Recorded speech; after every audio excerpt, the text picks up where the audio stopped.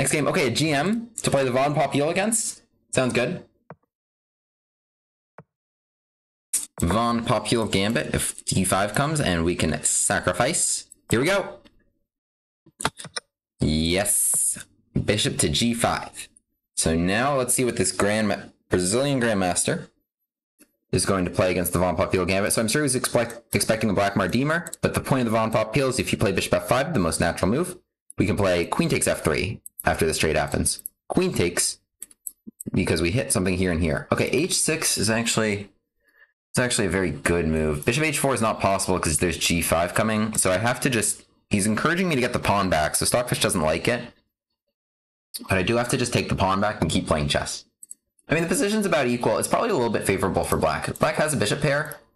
Oh, really? Like queen e7? So bishop d3, f5, I think that just drops a piece. So I probably have to break the pin.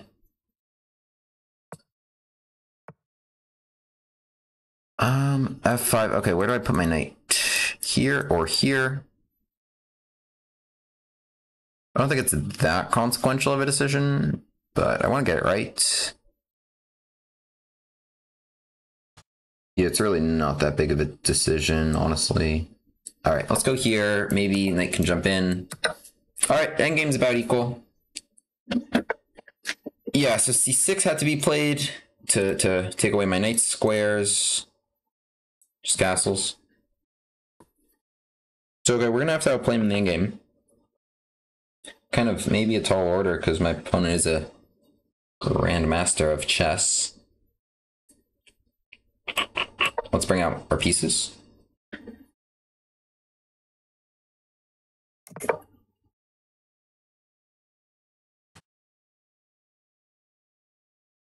Now, what do we want to do now? I should probably move that bishop, move the rook in. This is a little annoying, because like I could play a3, but I feel like playing a3 just to have to go pawn takes c3 is annoying.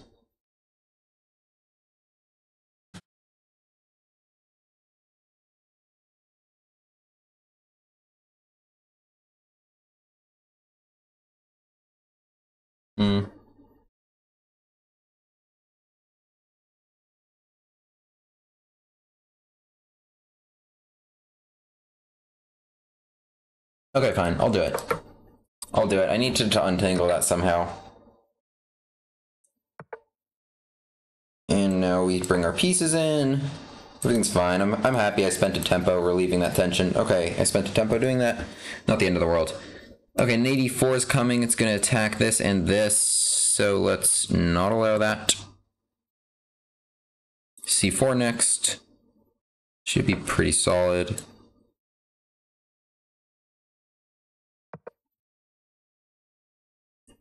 Position should be pretty solid here. Not sure how to evaluate this. I mean, the thing is, my opponent has 4 versus 3 over here, but the thing is they can never create a passed pawn with that. So, like, if we're talking about, like, endgame, long term...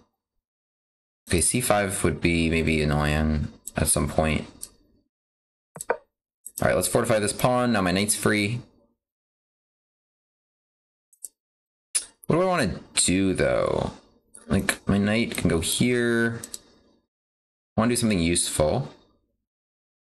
Play h4 maybe to stop this.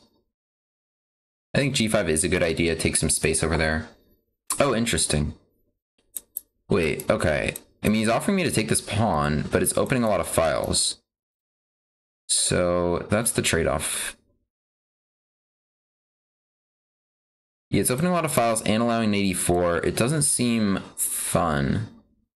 Seems maybe possible, but honestly not very fun. So, I mean, I could push this. Yeah, why don't I do that? I push this, so I'm not opening these files for him. Now I got these dark square pawns to go with my light square bishop, and you have the opposite. Oh, no, oh my god. That would have been a very bad pre-move. Okay, so now, okay, this pawn's a weakness. That was my point. I'm going to play knight e5, and I'm going to try to cause some problems there. So knight d5, you can attack my pawn. King b2, I deal with it very easily. Okay, knight e5. Well, you play bishop d5, right?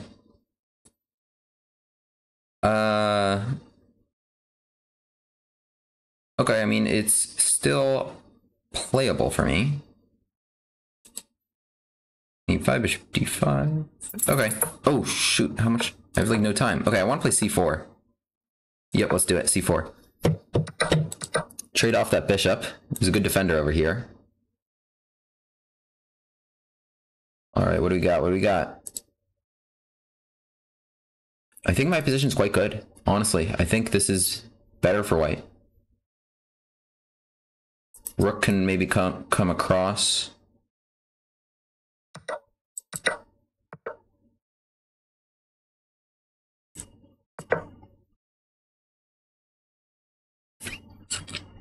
Both our knights are good.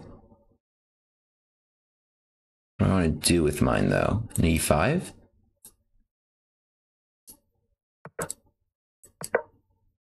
Okay, don't lose this pawn. Oh, knight f4 may be a problem. No, he didn't see it.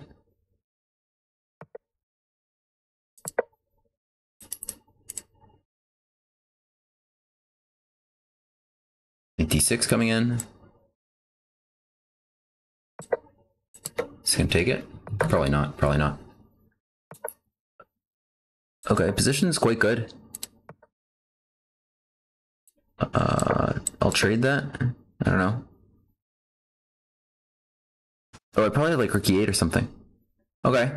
This has been pretty good technique, honestly. What do I do? Can I take it and go with hero pawn? Maybe. I don't know. I'm going for it. I'm going for it. Have faith. Have faith in your pawns. Go.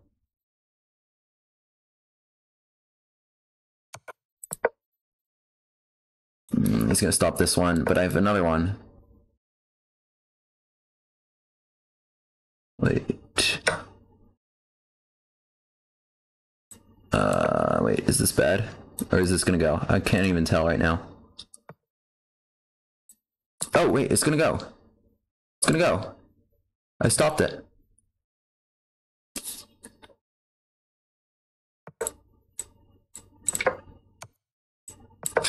I'm going to win. Check, take the rook. GG. GG. We did it. We beat a GM. Boom. Boom. Sorry if that was loud. We got him. We beat a GM with the Von Popiel Gambit. You heard it here first. You heard it here. Let's go. Let's go. You guys here, I'll bring you on. I'll bring you on. Add window capture.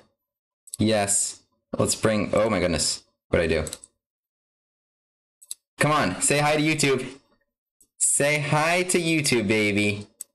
Here we go. Anything you want to say? And with no gambit. Oh, sorry. Anything you want to say to YouTube here? All right, wait. We can have a look at that game though. That's awesome. We beat a Grandmaster with the Von Popiel. All right. So here's the Von Popiel Gambit. H6 is actually like one of the best moves. I mean, you could call it like a declining of the Von Popiel Gambit if there is one, because it's really obliging me to take this pawn back. And then, I mean, honestly, this was just an endgame. I don't know how much I can credit it to the opening itself. It's just an endgame. Like I said, I'm a tiny bit worse, but we got him. I mean, I think we really just played a little bit better, honestly. This was fun, and this is what I was saying before. You have a light square bishop and light square pawns, right? And so that bishop is naturally going to be restrained.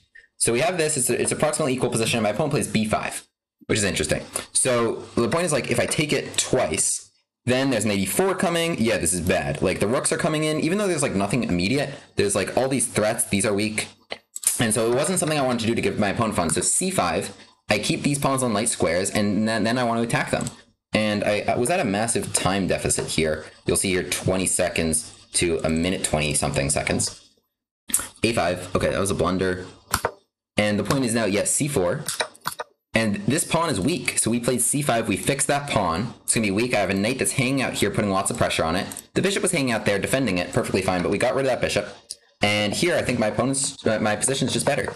And we got him. We got him with a hero pawn, because that was a sacrifice. Brilliant! 2 exclams! 2 exclaims for a hero pawn sacrifice. King f6 was a question mark because it allowed it. But heroic pawns saved the day, and we beat a grandmaster. Okay.